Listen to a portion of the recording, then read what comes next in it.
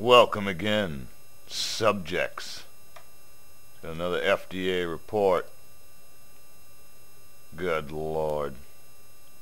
The headlines now.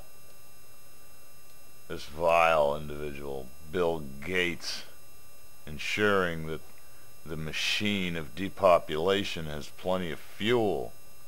The same man who said that vaccines could help reduce the world population 10 to 15%. This same man is now funding efforts to induce widespread male infertility.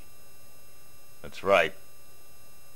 The link will be below for all the disgusting details. But keep in mind, it doesn't matter if it's Bill Gates or this one or that one. Those are sub-names.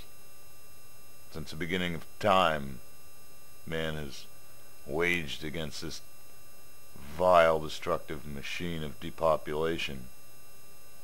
And its original name was Satan.